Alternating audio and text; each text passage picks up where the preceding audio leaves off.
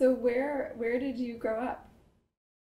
For the first 7 years of my life on the Upper West Side. And then my father was offered a fellowship at the Russian Research Center at Harvard.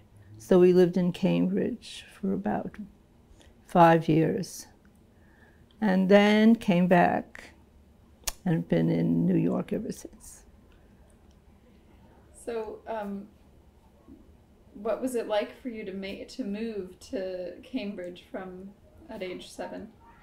It was very uncomfortable in the beginning. First of all, I was the only Jewish one in the whole school, and most I would say none of the kids had ever seen a Jew before.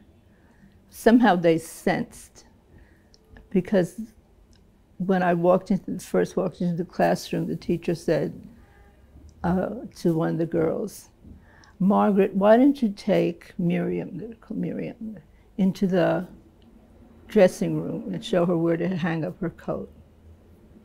And so I was sitting on the floor taking off my snowsuit, and she looked down at me and she said, "What religion are you?"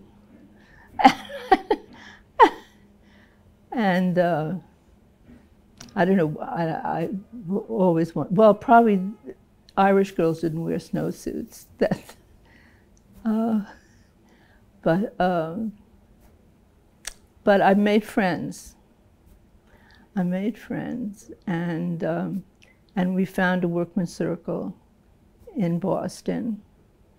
And I would say we spent half a week at the workman's circle in Boston. But I grew used to it. I was very sad when we had to come back. But I love Cambridge. I still do. I have great fun, and I still like the Red Sox. That's